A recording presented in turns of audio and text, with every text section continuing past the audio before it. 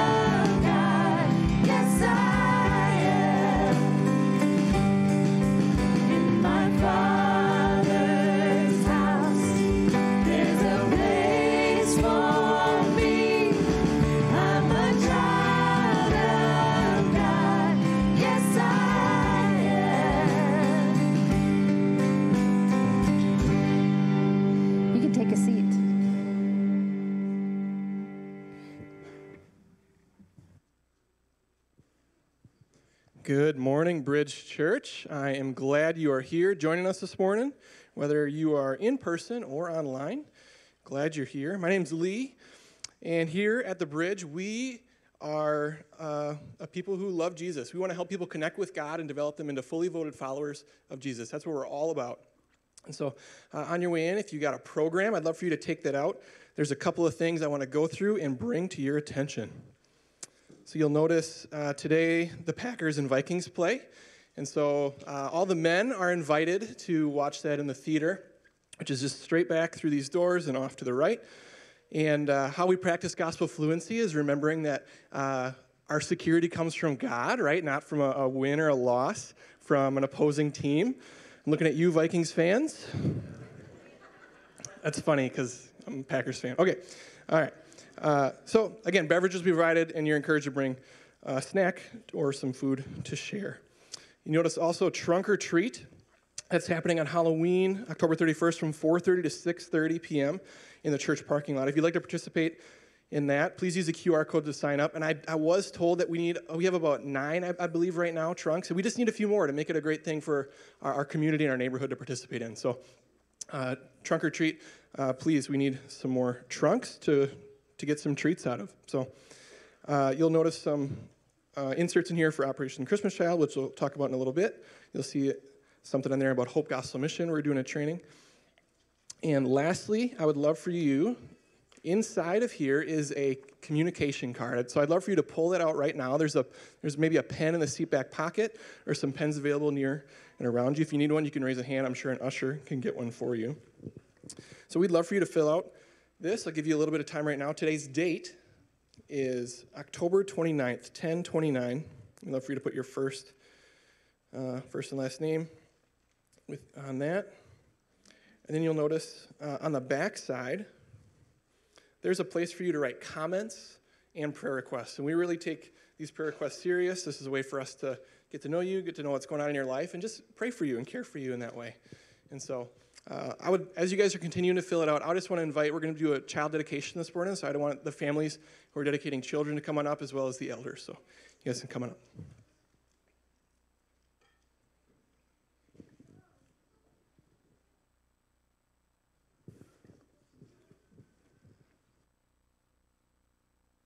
This is a great privilege to be dedicating these children this morning.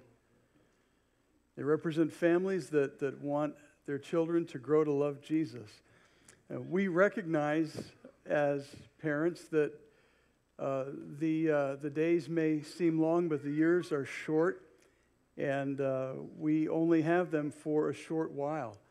And so it's appropriate that we dedicate them to the Lord. In 1 Samuel chapter 1, we see Hannah dedicating her son Samuel to the Lord. And in Luke chapter 2, we see Mary and Joseph bringing Jesus to the temple in Jerusalem to dedicate him to the Lord as well. Now, a baby dedication, a child dedication, doesn't do anything magical, doesn't save the child. What it does is it expresses the desire of the parents to raise that child, to know and love him. And it calls upon the family of believers here in the church to join with them in that effort. And so we read the words of Deuteronomy chapter 6. Hear, O Israel, the Lord our God is one. Love the Lord your God with all your heart, with all your soul, with all your strength. These commandments that I give you today are to be upon your hearts. Impress them on your children. That word impress implies the print made in soft clay. And we recognize that clay is only soft for a certain amount of time, and we have the opportunity to make an imprint on it. We want to do that together. So let me address the parents. Parents, your own love for the Lord is vitally important in terms of your child coming to know him themselves. So the starting point in raising your children to love God with all that they are and have is you, with your love for God yourself. You're the primary influencers in your child's life. The church can help, but God charges you with the responsibility of influencing your children toward a relationship with him. And that's a continuous activity, not just a Sunday and Wednesday thing. And so it's a matter of daily talking about God, pointing them to God, encouraging them to turn to Him. And so recognizing that responsibility, I want to invite you parents to respond with an affirmation of your own and publicly proclaim your desire to lead these children to God. Parents, by coming forward today, do you dedicate yourselves and your children to the Lord? Do you commit before God and these witnesses to raise these children in the training and instruction of the Lord? Do you affirm that you will love your child unconditionally, trusting God in faith to lead them to Himself? If so, please say, we do. Modeling this kind of love to your children can't be done alone. We rely on the body of believers here to help. This is one of the purposes of the church, to help parents discipline or disciple their children. So I want to address you now, congregation. Would you please stand with these parents? I'm going to ask you to make a commitment to these parents who stand before you and their children. Congregation, do you commit with God's help, as you have opportunity to influence, teach, and love one of these children, that you will do so with the love of Christ, so that these children might one day trust in Jesus Christ as Savior and Lord? If you'll accept that responsibility, please say, we do. We do. Thank you. Please be seated. Kyle. Start by thanking Andrew and Katie for bringing forward Donovan and Jude, and they chose this verse, Jeremiah 9:23 through 24. Thus saith the Lord, let not the wise man boast in his wisdom, not let the mighty man boast in his might. Let not the rich man boast in his riches, but let him who boasts boast in this, that he understands and knows me, that I am the Lord who practices steadfast joy, justice, and righteousness in the earth. For in these things I delight, declares the Lord. I'd like to pray. Heavenly Father, we come to you today to give thanks for Donovan and to dedicate his life to you. We ask that you bless Andrew and Katie with wisdom and patience as they desire to raise their family in a way that honors and glorifies you.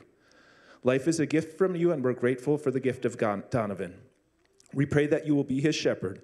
Lord, make him to lie down in green pastures. May you lead him beside still waters. Restore his soul. May you lead him into paths of righteousness for your name's sake. Yes, even though he will walk through the valley of the shadow of death, may he fear no evil, for you are with him. May your rod and your staff comfort him. May you prepare a table before him and make his cup run over.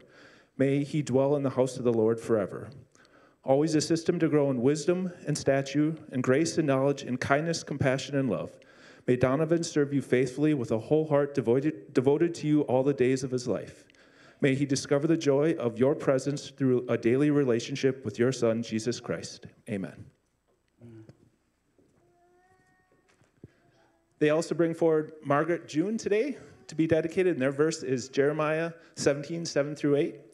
Blessed is the man who trusts in the Lord. Who trusts in the Lord, he is like a tree planted by water that sends out its roots by the stream and does not fear that when heat comes, for its leaves remain green, and is not anxious in the year of drought, for it does not cease to bear fruit. Let's pray again. Heavenly Father, we come to you today to give thanks for Margaret and to dedicate her life to you. Life is a gift from you, and we're grateful for the life of Margaret. We pray that you will be her shepherd. Lord, make her to lie down in green pastures. May you lead her beside the still waters. Restore her soul. May you lead her into paths of righteousness for your name's sake. Yes, even though she will walk through the valley of the shadow of death, may she fear no evil, for you are with her. May your rod and your staff comfort her. May you prepare a table before her and make her cup run over. May she dwell in the house of the Lord forever. Always assist her to grow in wisdom and stature, in grace and knowledge, in kindness, compassion, and love. May Margaret serve you faithfully with a whole heart devoted to you all the days of her life. May she discover the joy of your presence through a daily relationship with you, your Son, Jesus Christ. Amen.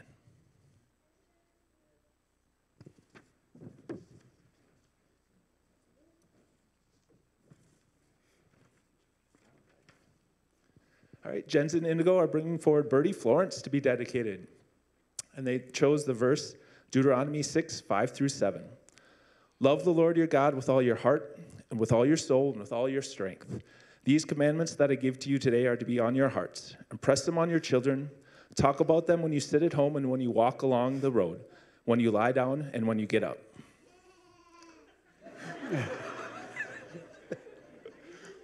Let's pray.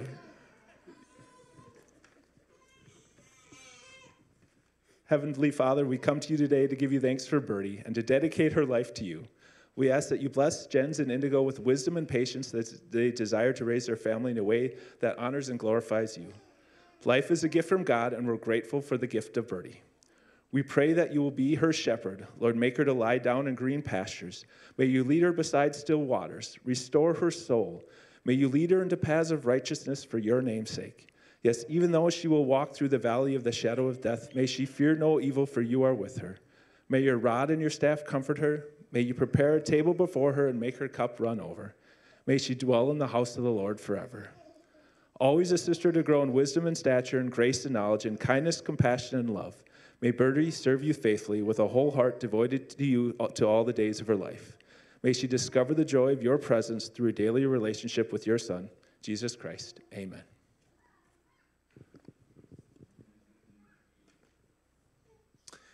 Seth and Rachel Erickson are bringing Tenley Ruth to be dedicated. They have chosen Matthew 5 through 10. Blessed are the meek, for they will inherit the earth. Blessed are those who hunger and thirst for righteousness, for they will be filled. Blessed are the merciful, for they will be shown mercy. Blessed are the pure in heart, for they will see God. Blessed are the peacemakers, for they will be called children of God. Blessed are those who are persecuted because of righteousness, for theirs is the kingdom of heaven. And now we'll pray for her. Heavenly Father, I present Tenley to you. I thank you for her life. I pray she would come to know you at a young age and learn to love you and follow you all her days. I pray that she would experience your love and grace. Would you protect her from the evil one and bless her life? In Jesus' name, amen. Next, we have Jacob and Bethany Tallage, who are bringing Nicholas Christian to be dedicated, and they have chosen Acts 16:31. Believe in the Lord Jesus Christ, and you will be saved. Let's pray for him. Heavenly Father, I present Nicholas to you. I thank you for his life. I pray he would come to know you at a young age and learn to love you and follow you all the days of his life. I pray he would experience your love and grace. Would you protect him from the evil one and bless his life? In Jesus' name I pray. Amen. Dylan and Cassidy Howell are bringing Nolan to be dedicated. Hey, buddy. Yeah, that's you. They chose their verse to be 127, 3 through 5 from Psalms here. It says, children are a heritage from the Lord, offspring a reward from him. Like arrows in the hands of a warrior are children born in one's youth. Blessed is a man whose quiver is full of them. They will not be put to shame when they contend with their opponents in court. So let me pray for Nolan. God, we present Nolan to you. God, we pray that he does come to know you at a young age. God, we do pray that he would live in your security and your grace. God, that would be a transforming love and experience of you, that he would delight in you, and that would lead to obedience and care for others and just love towards you, God. That would lead to the fulfillment of the Great Commission. And so we thank you for Nolan, and we dedicate him to you. The Howells also bring this little cute girl rocking a bow, Collins. And the verse they chose for Collins was 1 Timothy 4:12. Don't let anyone look down on you because you are young, but set an example for the believers in speech, in conduct, love, faith, and purity. So we'll pray for Collins. God, we pray for Collins. We pray that she comes to know you as a young age as well, that she lives out of a security in you, that she knows that she is seated with you. God, that if just by your Son, God, that we know that we are loved, that you demonstrated your love for us, that while we were still sinners, you died for us. So I pray that she comes to know you in this way, and that she'd be honoring and glorifying to you, and that would lead to the fulfillment of the Great Commission. And so we thank you for Collins. Amen. The Strombergers, Jason and Janessa, they are bringing Lena Catherine. So the verse they had chose for Lena Catherine was Deuteronomy 6:5-6. It says, love the Lord, your God, with all your heart, with all your soul, with all your strength. These commandments that I give you today are to be on your hearts. Let me pray for Lena. So, God, we thank you for the Strombergers. We thank you for Lena. We present her to you. God, I do pray that these things would be on her heart, that you would impress them on her heart from a young age, that you would apply your truth through the Holy Spirit on her life, and that she would come to know you, and that she would live out her faith that would show value to you and to others, and that, God, it would be clear that she would represent you and your kingdom well. And so we thank you for Lena, and we pray this in Jesus' name. Amen.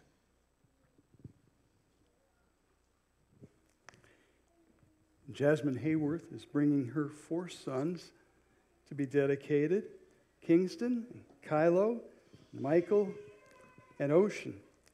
And the verse that she's chosen is from Mark chapter 9, verses 36 and 37. Jesus took a little child whom he placed among them. Taking the child in his arms, he said to them, "Whoever welcomes one of these little children in my name welcomes me." So I want to pray for each of them. So let me pray for Kingston. Let me put my hand on you and pray for you, buddy. Lord Jesus, I pray for each of these boys, and I pray that you would cause each of them to put their trust in you at an early age. And I pray for Kingston right now that you would make him a leader for you. I pray that he would have insight and wisdom to lead his own life well. And I pray that he would lead his brothers well, that he can be an influencer for you in their lives and in the lives of people that he will meet as he grows up. So I commit him to you in Jesus' name. Amen. And Kylo, you're next, buddy. I want to pray for you. Let me put my hand on your head and pray for you. Father, I just pray for Kylo right now and ask that you would cause him to love you and to love your word. I pray that your word would dwell richly in his heart, that he would treasure your word, that he would study your word and apply his word to your life and share it with others around him. In Jesus' name, amen. Michael, you're next, buddy. I'm going to pray for you, okay? Father, I pray for Michael and ask that you would make him a man of prayer. I pray that he would draw near to you in prayer, that he would count the privilege of praying and coming to you with the things on his heart. I pray give him insight into your will and give him strong answers to prayer that will encourage others as well. I commit him to you in Jesus' name. Amen. And I want to pray for Ocean. Hey, Ocean. Hi, buddy. Father, I just pray for Ocean right now that you would make him a man of compassion, one that would see needs around himself and would be able to respond to those needs with the love of Jesus. Let that love live in his heart and reach out to others as well. In Jesus' name, amen. Blake and Catherine Herbison are bringing Ian Blythe Herbison to be dedicated. They've chosen John 3:16 and 17. For God so loved the world that he gave his one and only Son, that whoever believes in him shall not perish but have eternal life. For God did not send his Son into the world to condemn the world, but that the world would be saved through him. And when they shared that with me, they shared this note as well. Our deepest desire for Ian is that he would faithfully accept the free gift of salvation by God's grace through Jesus Christ. Beyond that, anything else is a plus. And we trust the Spirit to do a good work through Ian. So let me pray for Ian. Father, I just pray for Ian right now that he would come to know you at a young age, that he would make Jesus his great treasure in life, that he would see him as the treasure beyond all price, and that he would give his life fully to the one who has given himself for Ian. In Jesus' name, amen.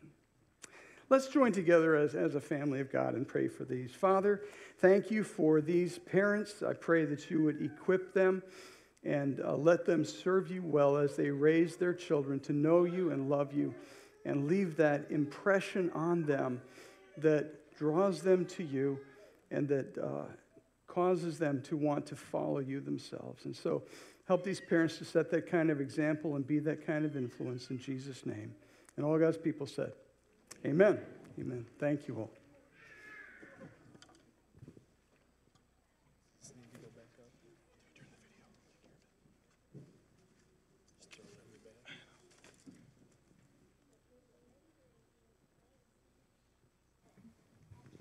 We invite you to stand, and we're going to continue our time together in worship.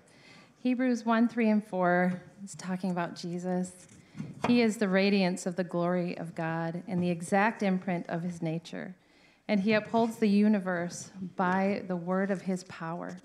After making purification for sins, he sat down at the right hand of the Majesty on high, having become as much superior to angels as the name he has inherited is more excellent than theirs. Let's sing praise to our Jesus.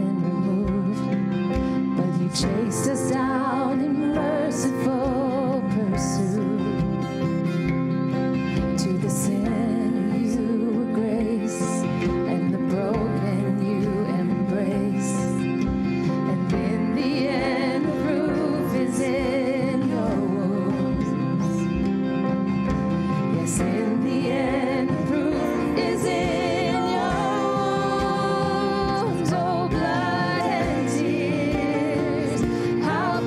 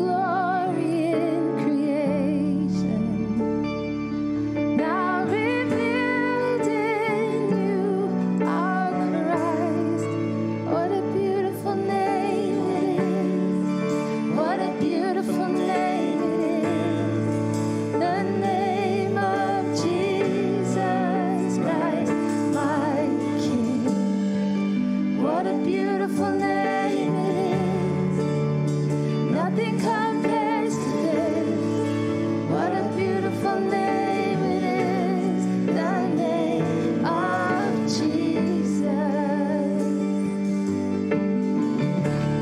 Didn't want heaven without us. So Jesus, you brought heaven down. My sin was great, your love was greater. Oh, what could separate us now?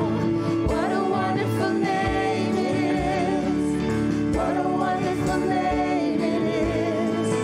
The name of Jesus Christ, my King. What a wonderful name it is. Nothing compares to this. What a wonderful name it is. The name of Jesus. What a wonderful name it is. The name of Jesus.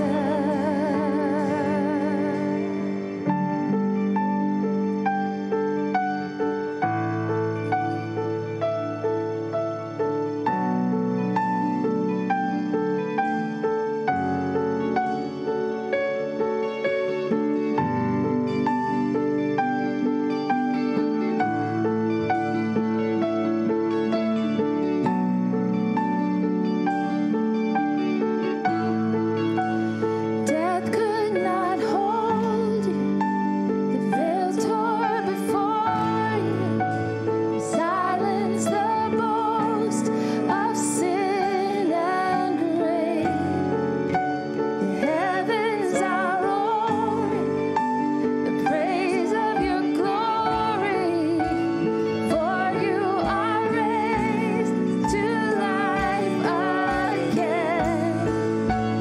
You have no rival, you have no equal. Now and forever, God, you reign.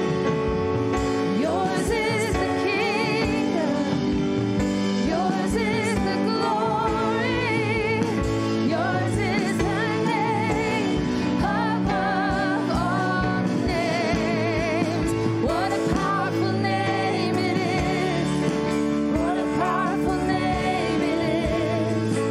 The name of Jesus Christ, my King. What a powerful name it is. Nothing can stand against. What a powerful name it is. The name of Jesus. You have no rival. You have no equal. Now and forever, God, you reign. Yours is the kingdom. Yours is the glory. Yours is the name above all names. What a powerful name it is. What a powerful name it is. The name of Jesus Christ, my King. What a powerful name it is. Nothing can stand against. What a powerful name it is. The name of Jesus. What a powerful name it is. The name of Jesus. What a powerful name it is. The name of Jesus.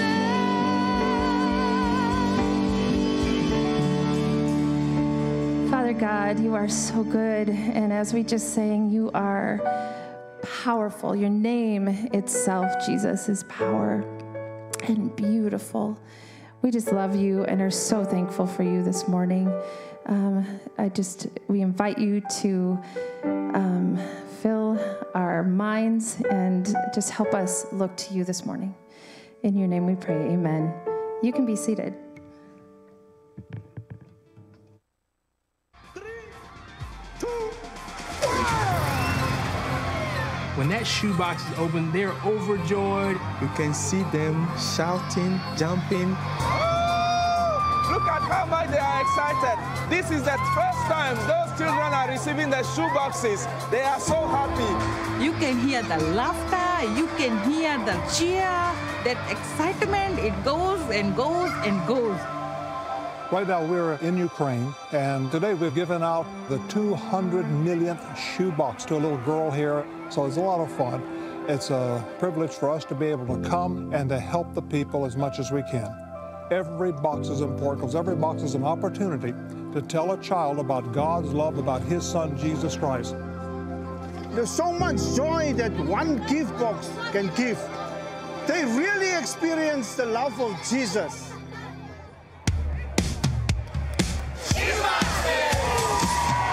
At Operation Christmas Child, we celebrate something as simple as the shoebox because God uses it to share the gospel of Jesus Christ. We got a full box on 15. This is such an amazing time. We're so happy to be here. This shoebox gift will impact a child's life all year round. We never dreamed we'd have an army of men and women who would come to make this program happen.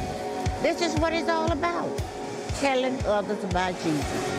These shoeboxes go into 120 different countries where pastors and missionaries are going to use them to bring the gospel to kids. So you may think it's just a simple gift at Christmas time, but it's the gift of the gospel, the story of Jesus Christ. When that shoebox leaves that distribution center and it goes around the world, that's not just one person. That's the body of Christ joined together, delivering the good news of the gospel. They go by plane, they go by ship, they go by riverboat, they go by camels, they go by motorbikes, and these boxes go to some of the most remote areas of the world, and every box counts. After receiving shoeboxes, children are invited to participate in the Greatest Journey Discipleship Program. These children have just completed 12 lessons in the Greatest Journey. I believe that discipleship is the key, and they are now followers of Christ. They will tell their friends about Jesus. My name is Gladys and I am 9 years old. My friend Kemi told me I needed to go with her to church. I wanted to teach her about the Word of God. And when she came to my church, she received a gift box. For a long time, I asked my mom for a blanket. When I opened my shoebox, I found a blanket in it. When I came home, I showed it to my mom, and she said it was great. I told her about Jesus. Now me, my mom, my grandma, and Kemi go to church together. I am certain of one thing. God is my Savior. Every box counts. Every box touches a child. It's like a snowflake. There's not one shoebox that is the same. And we are reaching millions of children with the gospel of Jesus Christ. If you get the heart of the child, you will reach the heart of the parents, you will reach the heart of the family, and then you will touch the community. We are seeing churches being planted, and more churches are being built. We will do whatever it takes to reach the ends of the earth with the gospel. That gift box is the beginning into their hearts. Isn't it incredible how these gifts touch the lives of these children? The joy, the smiles, it changes lives. Every year we see tens of thousands of children discipled. And we couldn't do this without you, so thank you for packing the boxes. Thank you for praying for these children around the world. God bless you, and keep packing those boxes.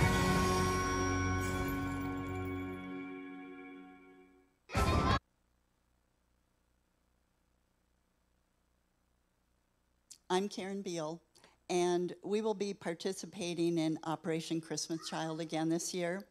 This is a great outreach opportunity for each and every one of us. In the 11 countries where shoebox gifts are packed, Operation Christmas Child provides an opportunity for us to be part of fulfilling the Great Commission.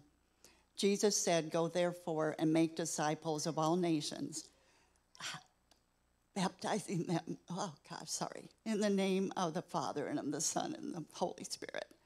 Matthew 28:19. In this church-to-church ministry model, churches who pack shoebox gifts partner with local churches around the world as they share God's love with children in need and provide follow-up discipleship through the greatest journey. Shoeboxes will be available after the service today in the lobby and November 5th and 12th. All shoeboxes need to be returned no later than Sunday, November 19th. We have lists for you with suggested gift ideas for each age category, boys or girls. Each box has a suggested donation of $10, which covers packing, shipping, handling, and the gospel booklet.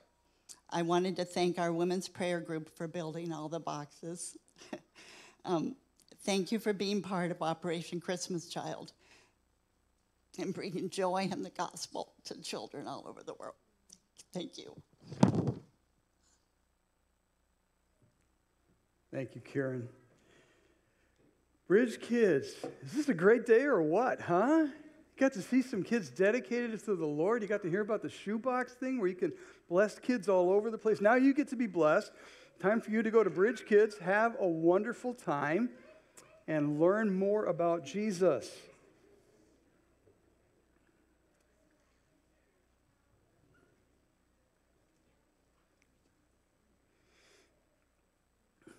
What a great day. Now I can just pronounce the benediction and off you go. I do have a message for you, and but I'll promise I'll have you out before the opening kickoff, okay? So we're in John's Gospel these days, and we're in chapter 18 this week.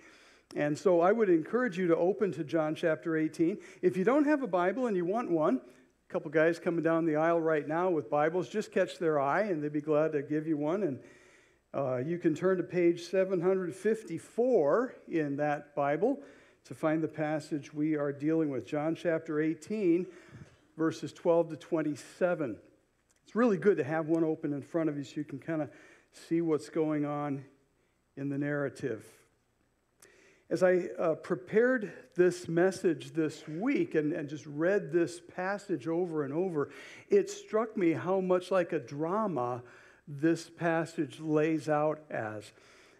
There is action, there is suspense, there are scenes shifting from one to another and back again.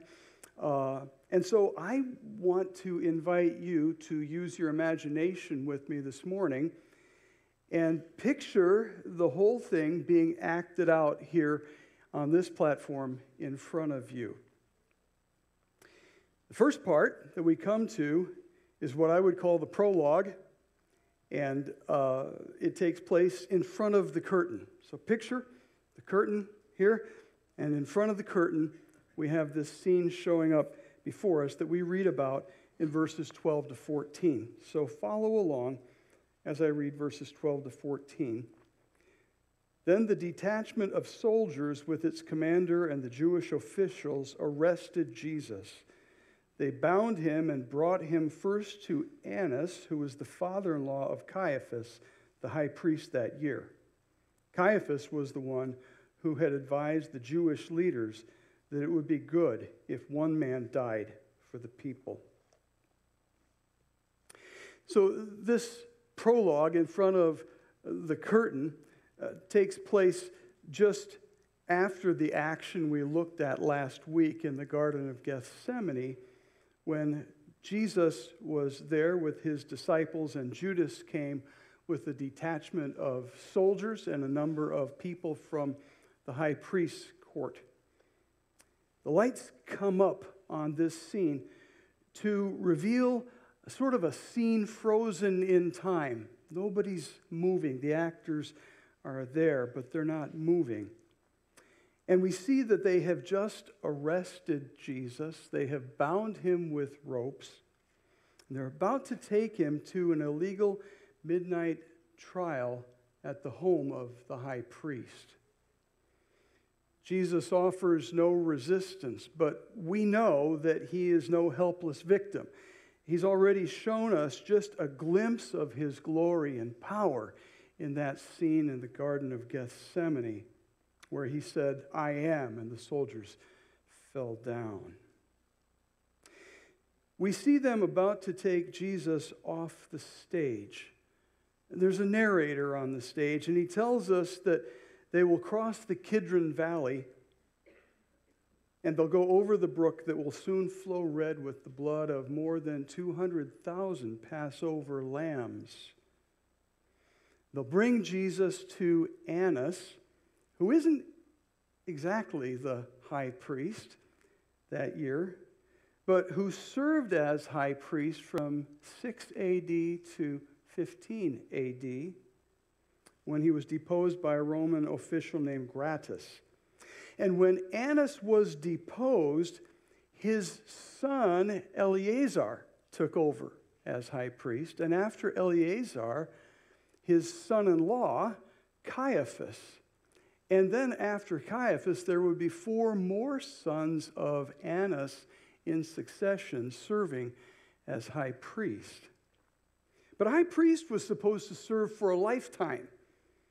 So even though Rome had deposed Annas, the Jews still recognized him as the real high priest.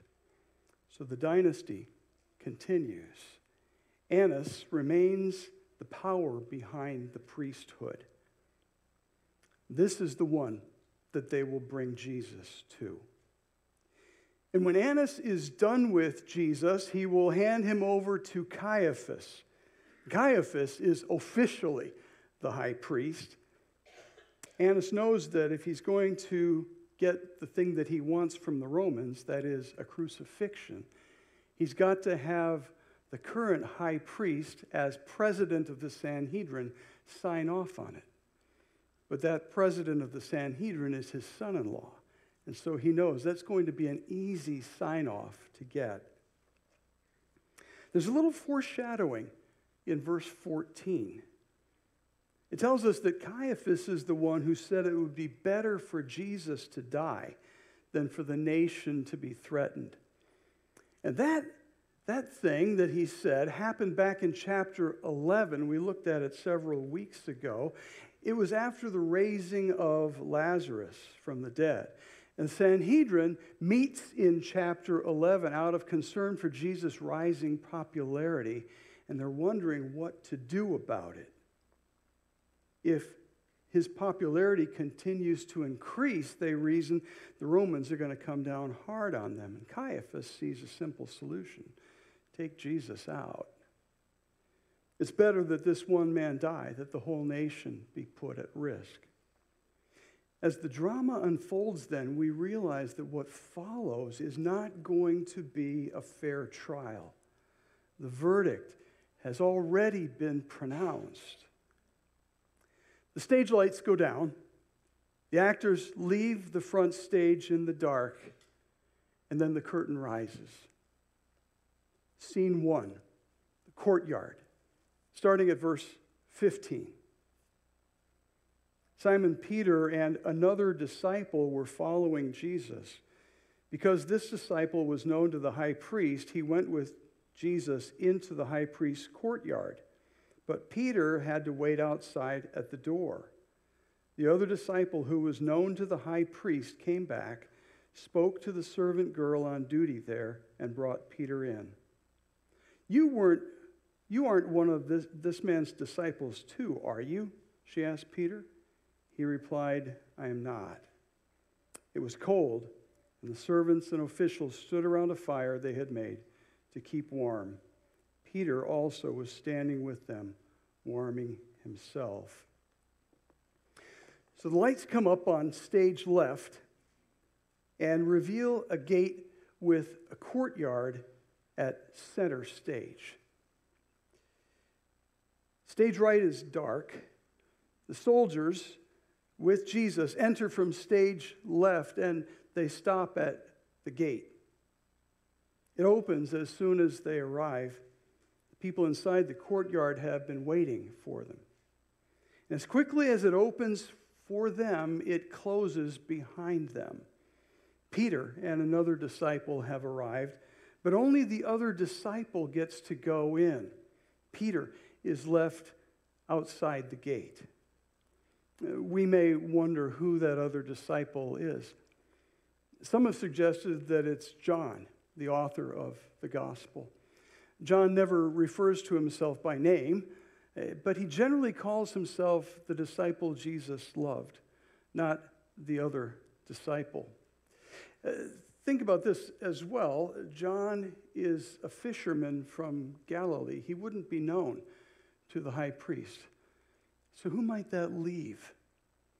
Well, there's Nicodemus, who's a member of the Sanhedrin. He would be known to the high priest. He was a secret follower of Jesus. He showed up in chapter 3, coming to Jesus at night with some questions. He showed up later defending Jesus. Could be him. There's also Joseph of Arimathea, the man who loaned his tomb to Jesus. He too was a member of the Sanhedrin. Could be either one of those, but it doesn't much matter at this point. The other disciple, whoever he is, goes into the courtyard, speaks to a couple of people, and then comes back to the gate. He speaks to the servant girl who's on duty. She's an employee of the high priest, and she lets Peter in after he's spoken to her. And as Peter passes, she asks him a question. You're not one of his disciples too, are you? The question is stated in such a way that it expects a negative answer. And Peter is happy to oblige. Not me. Nope. Shakes off the question with a quick no and presses past her. A small lie, Peter thinks. A small price to pay to get to where the action is. And Peter wants to be where the action is. Peter sizes up the situation in the courtyard at center stage and decides he'd better try to look as inconspicuous as he can. It's a cold night. There's a group of people standing around a charcoal fire. And if he didn't join them, he would look really conspicuous. And so he decides to try to fit in. He quietly approaches the group, tries to blend in, keeps his head down, hoping his face isn't seen and identified.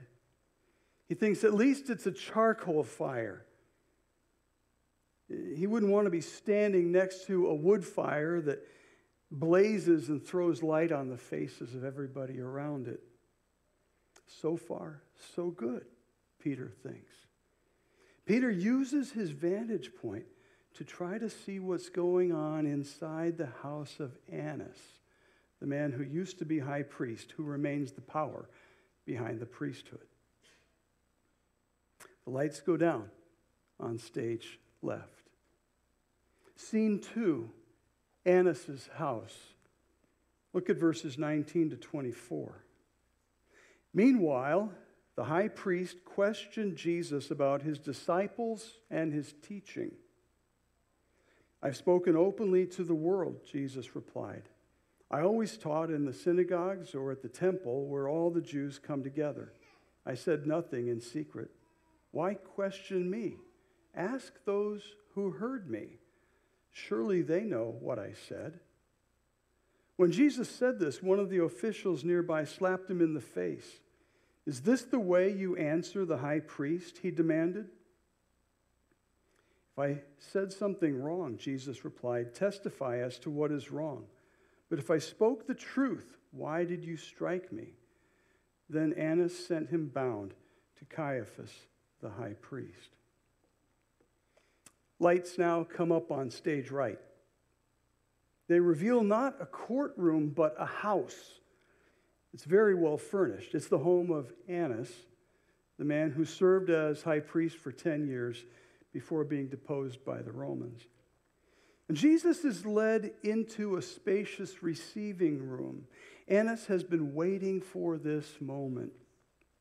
Like a skilled trial attorney, he begins the questioning, asking Jesus about his disciples and about his teaching. Who are your disciples? Give me their names. No answer. What have you been teaching? What's your authority? Annas knows it's not proper to question a defendant directly, but he does it anyway. He wants to get this done and get to bed. It's after midnight already. Jesus tells him in answer that his teaching has been out in the open, in the synagogues and in the temple, where any Jew could hear him. There's been nothing done in secret. His accusers could have heard it all themselves, and they probably did. He invites the high priest to talk to witnesses who've heard his teaching. There are plenty of witnesses. And his invitation to talk to them reminds the high priest that it's witnesses he should be questioning, not the defendant. And one of the staff members of the high priest takes offense at the invitation, and he hits Jesus with a rebuke and a slap across his face. Literally, he gave him a blow, it says. It would be the first of many blows that Jesus would receive in the next 12 hours. Jesus appeals to the law that these Jews claim to cherish. He has only reminded them that they should be questioning witnesses and not him, and there are plenty of witnesses available if they would care to bring some in. And he says, if I've said something wrong, let me know what it is. But if I have told the truth, then you shouldn't strike me. Those two words, wrong and truth, are literally evil and good. If I've said something evil, then point it out. If I've said something good, you shouldn't strike me. And what he's saying is, I am one or the other, so let's have a fair trial and make that decision. But Annas has seen enough. The fair trial Jesus has asked for is not going to happen. It never was going to happen. But the official seal of approval needs to come from the president of the Sanhedrin, and that just happens to be Annas' son-in-law.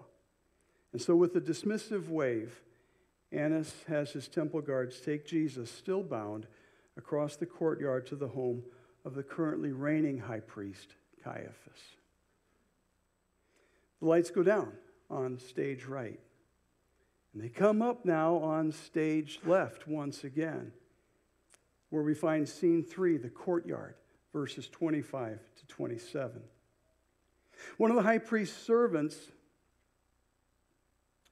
am I in the right place? 25 to 27. Here we go. The print is really small, and the numbers are even smaller. Here we go.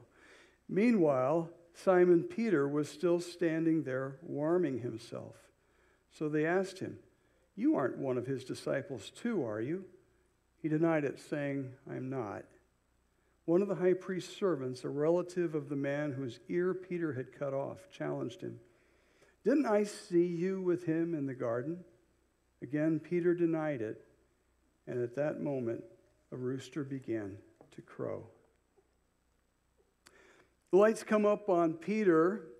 We see him standing by that charcoal fire, trying to look inconspicuous, but also trying to hear what's going on inside of Annas' house. He sees Jesus being led out across the courtyard under heavy guard, and Peter weighs his options.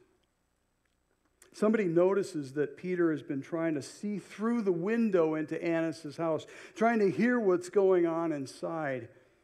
And they ask the same question the servant girl asked at the gate. "You're not one of this guy's disciples too, are you?" Again, it's stated in such a way that it anticipates a negative answer. And so it's relatively easy for Peter to shrug off again with another quick denial. Just trying to buy some time, Peter thinks. It's no big deal. And then it happens. Somebody else at that fire looks at Peter's face, looks at his clothes, sizes him up.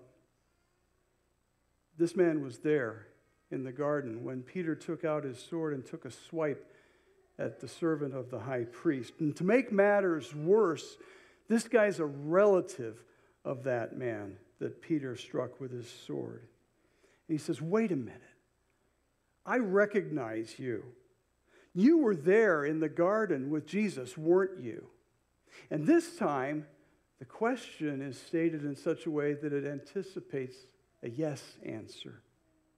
It's a pretty direct accusation. And now Peter isn't just trying to buy some time. Peter is now trying to save his own skin. And so he denies it for a third time. But he can't just shrug it off this time. According to the other Gospels, he accompanies this third denial with oaths, calling down judgment on himself if he's lying, just to make his lies seem more believable. And at that moment, the rooster crows. The thing that Jesus said would happen, the thing that Peter thought was unimaginable, has happened. And according to the other gospel writers, Peter leaves the courtyard and weeps bitterly. And the curtain comes down. What do we do with this drama in the courtyard? We need something to take home with us today. And there's a lot we could look at in this narrative, but let's just focus on Peter for now. If we were to ask Peter for a lesson he took away from this experience, what would he say? I think he'd say that God had to break him in order to make him useful. Think back to an earlier time, one when Jesus was asking his disciples who people said he was. In Matthew chapter 16, starting at verse 13. When Jesus came to the region of Caesarea Philippi, he asked his disciples, "Who do people say the Son of Man is?" They replied, "Some say John the Baptist, others say Elijah, still others Jeremiah or one of the prophets." "But what about you?" he asked.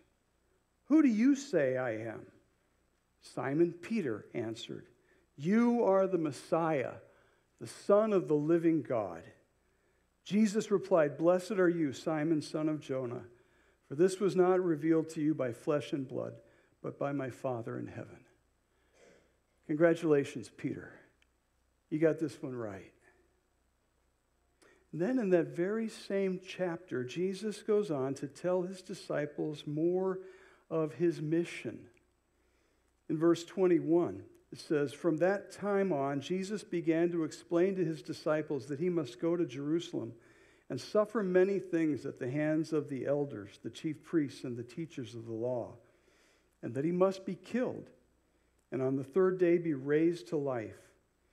Peter took him aside and began to rebuke him. "Never, Lord, never, Lord. This shall never happen to you." Jesus turned and said to Peter, "Get behind me, Satan. You are a stumbling block to me. You do not have in mind the concerns of God, but merely human concerns." Peter, you blew it. You're thinking earthly, fleshly, worldly thoughts.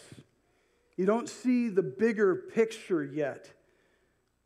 The idea of a suffering Messiah wasn't what Peter and the rest of the disciples wanted to hear, and Peter wasn't about to let it happen. Fast forward about a year and a half to the Garden of Gethsemane. Peter's there with Jesus and the other disciples when Judas arrives with the Roman soldiers and the Jewish officials. What is it Peter wants to do? What's he want to do? He wants to protect Jesus, right? He wants to defend Jesus. He doesn't want him to suffer. He still doesn't get it, despite the number of times Jesus explained to them what he came to do. So Peter draws his sword and almost gets all of them killed. Blew it again. Blew it again. But when everybody else runs, Peter stays. He follows Jesus to this illegal nighttime trial. He wants to be there for Jesus. He wants to be near the action. He wants to influence the action. He wants to offer what help he can to protect his Lord. So he gains admission to the courtyard. He tries to blend in near the fire. He's ready for action again. He's close enough to Annas' house to maybe get a glimpse of what's going on inside. Maybe hear some of the proceedings. Peter's standing there by the fire, buying time, looking for his opportunity. The first two denials were ones that he could shrug off fairly easily to avoid detection.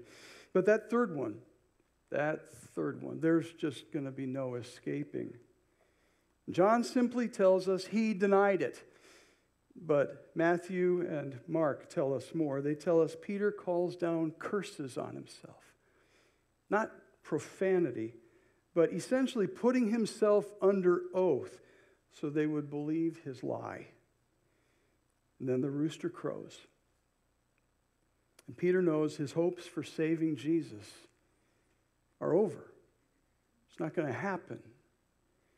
The other gospel writers all tell us that Peter weeps bitterly. What's that about? I'll tell you. It's the sheer frustration of giving everything he has and coming up short. Peter is still trying to come up with human solutions. He has no idea of the enormity of Jesus' mission. And now he's checkmated. He can't pull it off. He's reached the end of himself. He's done all that he can, and it isn't enough. He is broken. And out of that brokenness, he breaks down and weeps. He's soon to find out, though, that God uses broken people. People who come to the end of themselves and find they can't do the very thing they've been trying so hard to do. Have you been there? If you have, you're in good company. Think about Abraham. He was promised descendants as numerous as the stars in the sky. But Sarah was well past her childbearing years, and so he tries to do it himself. Tries to fulfill the promise God made to him through his servant Hagar. And only when Abraham reaches the end of himself does God fulfill the promise.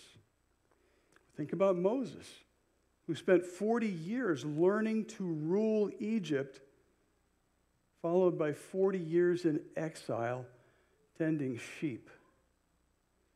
Moses had to come to the end of himself before God could use him. Think about a man named Saul of Tarsus, full of zeal, but it was misguided zeal. He had to be broken on the road to Damascus. And what followed was 17 years of isolation before God called him to active duty. But then he would be in a position to be used greatly of God. Only after he was broken. God works through broken people. Alan Redpath put it this way: when God wants to do an impossible task, he takes an impossible man and crushes him. A.W. Tozer said, "It is doubtful whether God can use a man greatly before he hurts him deeply." But think about what God did through this broken man named Abraham. He built a nation to reach the world. Think about what God did through this broken man named Moses.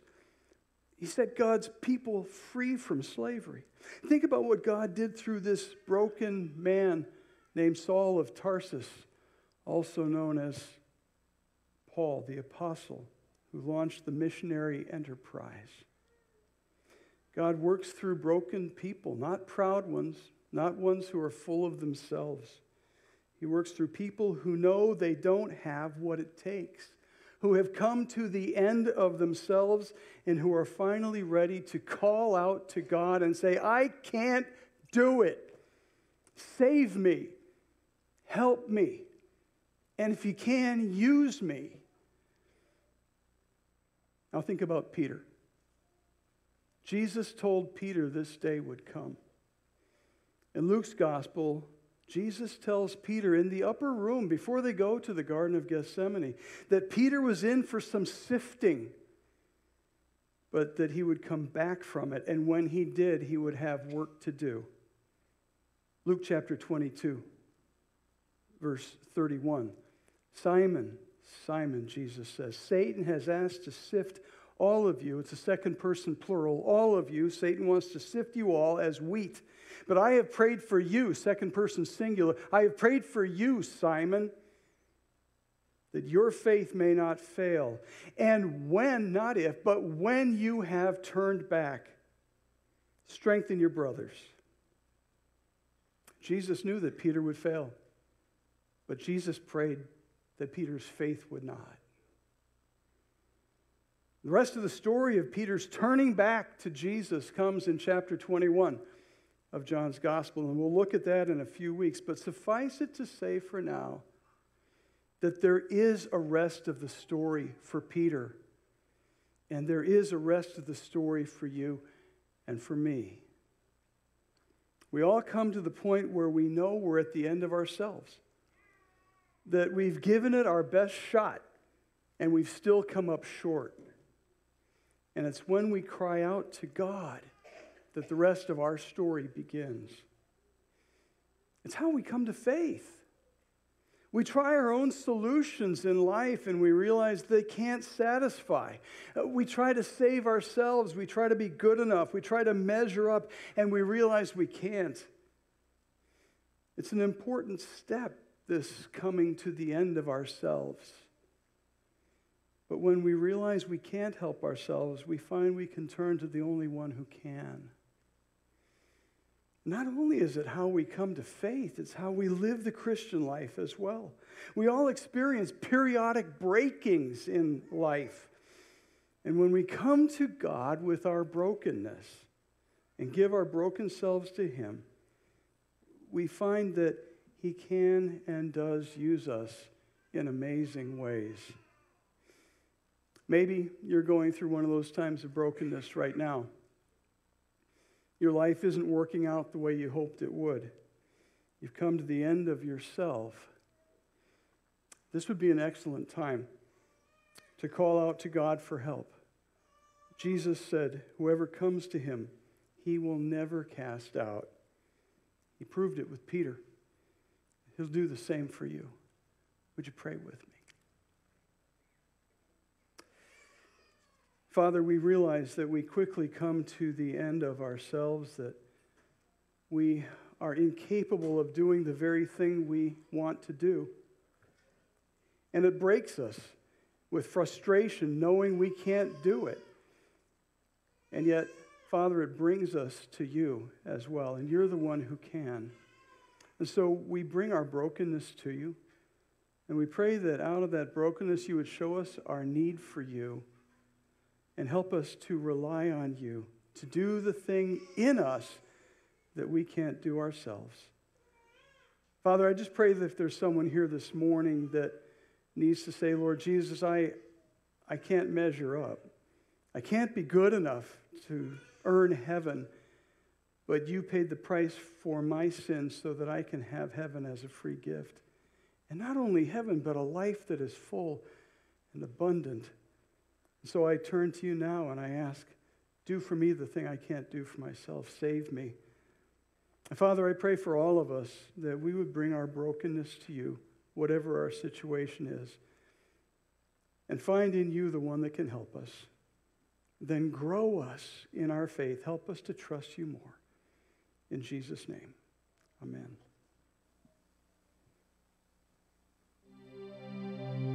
Would you please stand?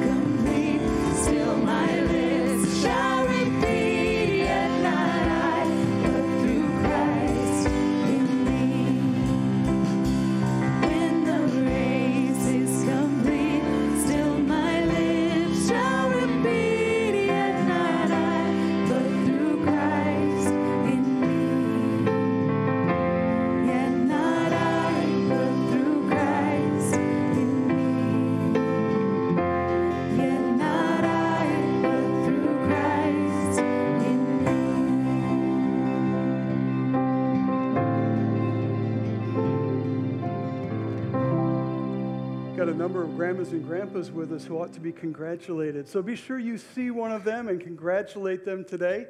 And grab a shoebox on your way out. Have a wonderful week in the Lord.